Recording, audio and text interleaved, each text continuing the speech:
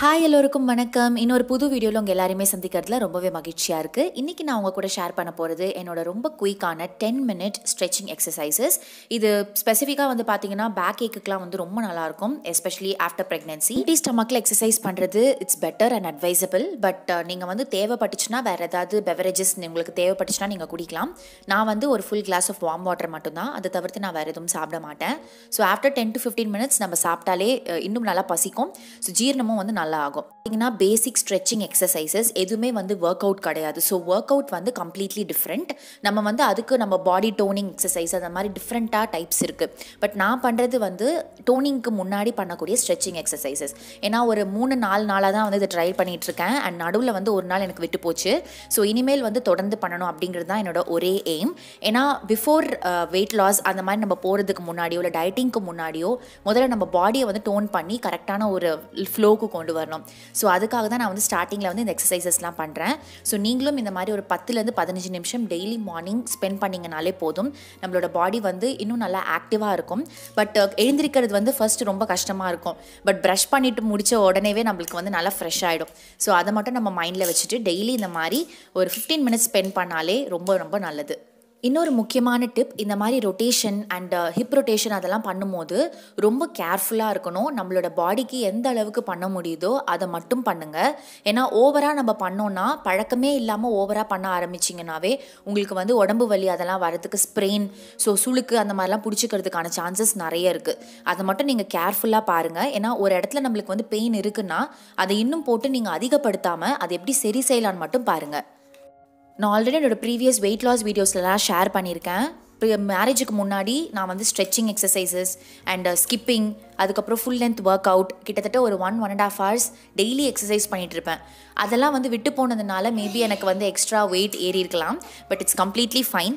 Wait குறைக்கிறது எந்த டைமில் வேணாலும் குறைச்சிக்கலாம். பட் நம்மளோட பாடியை வந்து அந்த அளவுக்கு நம்ம ஷேப்பப் பண்ணி கொண்டு வரணும். ஏன்னா எக்ஸசைசஸ் இதெல்லாம் வந்து ரொம்ப ஈஸி கிடையாது. டயட்டிங்லாம் நம்ம மனசு வச்சா மட்டும்தான் அது முடியும்.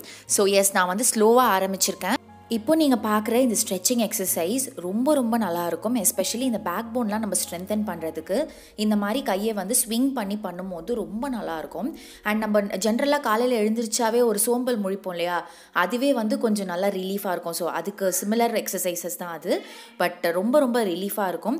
ஏன்னா எனக்கு வந்து அந்த சிசேரியன் பண்ண இடத்துல வந்து அந்த இன்ஜெக்ஷன் போட்ட இடத்துல வந்து இன்னும் எனக்கு வந்து பெயின் இருக்குது. ஸோ அந்த பெயினுக்கெல்லாம் வந்து இந்த எக்ஸசைஸ் ரொம்ப நல்ல ரிலீஃபாக இருக்கும். அடுத்தது இந்த ஹிப் ரொட்டேஷன் எக்ஸசைஸ். இது ரொம்ப காமன். பட் இதை வந்து தொடர்ந்து நீங்கள் அட்லீஸ்ட் ஒரு 5 to 10 rounds நீங்கள் பண்ணணும். எப்படின்னா clock wise 5, anti clock wise 5, அவ்வளோதான். ஸோ ரொம்ப போட்டு ஸ்ட்ரெஸ் பண்ணிக்காதீங்க வெயிட் குறைக்கணும்னு சொல்லிட்டு.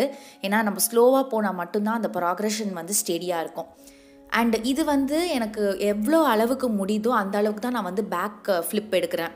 ஸோ ஃபஸ்ட்லாம் வந்து அட்லீஸ்ட் ஒரு 3/4 ஒரு 360 degree இல்லைனா கூட அட்லீஸ்ட் ஒரு ஹாஃபாவது நான் பண்ணிகிட்டு இருந்தேன். பட் அது இன்னும் என்னால் வந்து செய்ய முடியல. I am giving my best. But கண்டிப்பாக என்னோடய ப்ராக்ரெஷனை வந்து வீடியோஸ் மூலியமாக ஷேர் பண்ணுவேன். டெஃபினட்டாக அது உங்களுக்கும் மோட்டிவேஷ்னலாக இருக்கும். ஸோ நான் சொன்ன மாதிரி நீங்களும் ஒரு 10 to 15 minutes டெய்லி ஸ்பெண்ட் பண்ணி பாருங்கள். அந்த டைம் வந்து நம்மளோட பாடியில் ஏற்படுற எனர்ஜி வந்து ஃபுல் டே யூஸ் ஆகும். இன்றைக்கி இந்த வீடியோ மூலமாக உங்ககிட்ட நான் ஷேர் பண்ணுறது வந்து Appar body and semi lower body exercise. So full body exercise வந்து இனிமேல் நான் சொன்ன மாதிரி ப்ராக்ரெஷன் ஸ்டார்ட் ஆகும். அண்ட் அடுத்தது கம்ப்ளீட் லெக் ஒர்க் அவுட்ஸும் வந்து இனிமேல் வர வாரங்களில் வந்து நான் கொஞ்சம் கொஞ்சமாக தான் வந்து செய்ய ஆரம்பிக்க போகிறேன். பிகாஸ் லெக் ஒர்க் அவுட் நம்ம பண்ணும்போது ஃபுல்லாக வந்து ஸ்ப்ரெயின் ஆன மாதிரி ஆகிடும். அண்ட் கொஞ்சம் கஷ்டம் நடக்கிறதுலாம். அதனால் வந்து நான் கொஞ்சம் விட்டு விட்டு தான் செய்கிறேன். ஏன்னா பாப்பா வந்து பார்த்துக்கணுங்கிறதுனால. ஃபைனலாக இந்த ஃபுல் எக்ஸசைசஸை முடிக்கிறதுக்கு வந்து நான் கம்ப்ளீட்டாக ஒரு 10 to 15 minutes ஸ்பெஷலி வந்து ப்ரீத்திங் எக்ஸசைஸ்க்கு நான் வந்து ஸ்பெண்ட் பண்ணுவேன். ஸோ டோட்டலாக வந்து பார்த்தீங்கன்னா நான் பண்ணுற இந்த எக்ஸசைசஸ்க்கு டைமிங் வந்து அட்லீஸ்ட் ஒரு 45 minutes ஆகும்.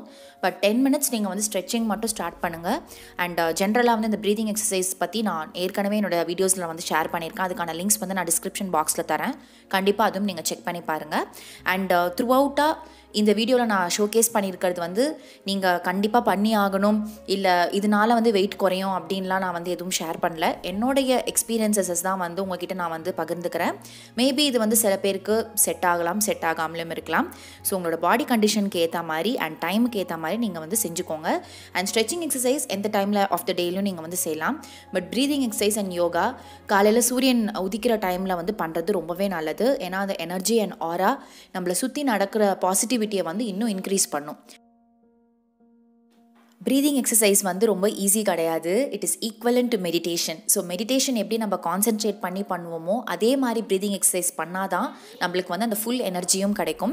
அண்ட் நம்ம ஆக்சிஜன் லெவலை வந்து உள்ளே இழுக்கும் போது நமக்கு வந்து ஓகே எவ்ரிதிங் இஸ் பாசிட்டிவ்னு நினச்சிட்டு நீங்கள் எடுங்க. அண்ட் ப்ரீத் அவுட் பண்ணும் போதும் நம்மளுக்கு இருக்க நெகட்டிவிட்டிஸ் எல்லாமே போயிடணும்னு கம்ப்ளீட்டாக அந்த டேயில் வந்து நீங்கள் ப்ரீத் அவுட் பண்ணிவிடுங்க. எக்ஸசைசஸ் ஆரம்பிக்கிறது ரொம்ப ஈஸி, பட் அதில் கன்சிஸ்டண்ட்டாக இருக்கணுங்கிறது தான் என்னோட ஒரே மோட்டிவ்.